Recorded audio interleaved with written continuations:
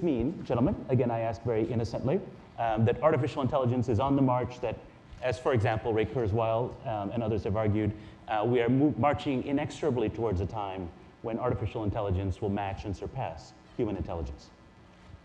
I take it first, or? Sure. I would say that, you know, from robotics point of view, there's a lot that you can do robustly as long as you have a model of what's going on. So Jeopardy seems like a really hard task, but it turns out you can do a lot with matching words, right? Matching this word against all the words in Google and find the context and find the answer to a question.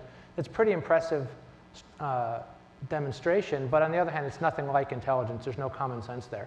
So we work on robotics. We build robots that are human scale and kind of state-of-the-art for researchers to manipulate objects in the world and move around in an environment.